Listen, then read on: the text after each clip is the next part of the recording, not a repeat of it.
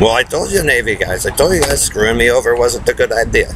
Like, come out there, try to help you, but just a big joke. Now they're mad. I told you guys, I'm not Carney, and I'm not country and western, and I'm not fucking ghetto life, and I'm not related to Curlita Joan Quinwans in the bitted fat circle of Ellery and shit, or the Antilla Man. So, you guys want to screw me over? Guess what? You screw yourselves over. Because I was never a red before. And you guys' leader is a pedophile, rapist, scumbag piece of shit.